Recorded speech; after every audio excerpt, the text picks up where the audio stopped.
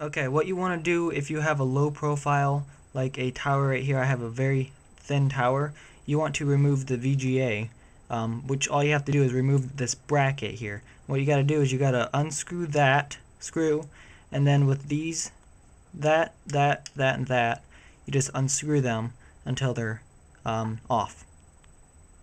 After you got the larger bracket uninstalled and taken off, you got to put on this smaller bracket, which goes over here easily lined up, and you put that screw back in there, and you twist these right here back into the according places. After you've got the bracket on there securely, and I found out that screw doesn't go back in there, but that's okay. These two screws hold it in there in place. After you got that, depending if you have a PCI adapter or a AGP, Advanced Graphics port, which I do, which looks like this.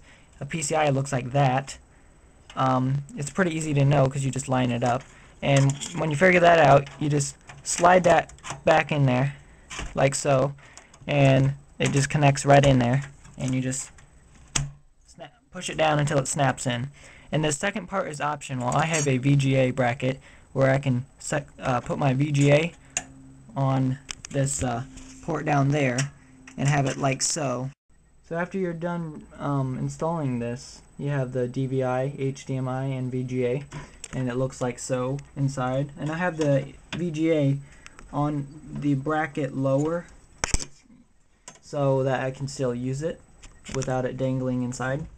But this concludes the installation of the ATI Radeon HD 5450 low profile graphics card.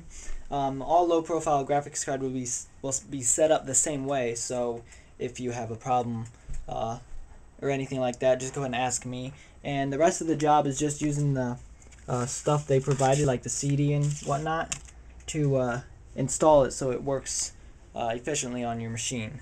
So until next time, this is WirelessHotShot, and this is Chris Van Ding, my cameraman. Oh, fuck you. He is on, follow him on Twitter at Lady Gaga's Dick, so that's kind of a unique username. And then for me, it's Kyler Brisky, or at Kyler Brisky. So, and be sure to subscribe. I'll make more videos like this.